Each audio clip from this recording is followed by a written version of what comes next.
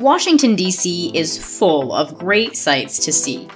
We toured the historic city with our family in August, but if you come to the heart of D.C. to wander around the monuments and museums, you need a transportation plan.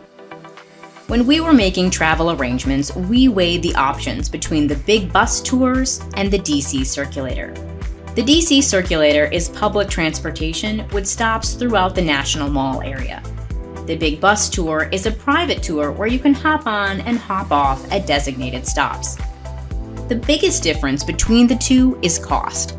The big bus tours are $48.60 per adult and $39.60 per child. For our family of 4, that's $176.40. The DC Circulator is $1 per person, and if you transfer to another circulator bus within 2 hours, it's free. We went with the Circulator. We parked at Union Station and hopped on the Circulator from there.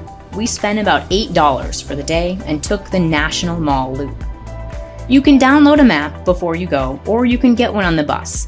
The bus comes to each stop every 10 minutes. It's a comfortable ride. Each bus is spacious, clean, and air-conditioned. The drivers are all very helpful too.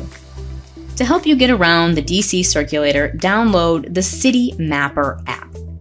With the app, you can find the closest bus stops to your location, map out a walking route, and see how long it will take for the next bus to arrive at your stop. The small red and yellow bus icons represent the DC Circulator.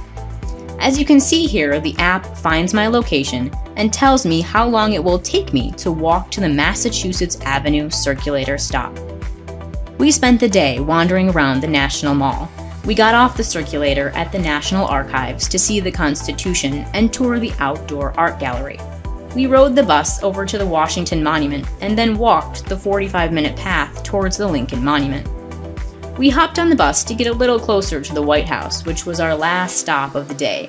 You do have to walk a few blocks to get to 1600 Pennsylvania Ave from the bus stop, but it was worth the walk.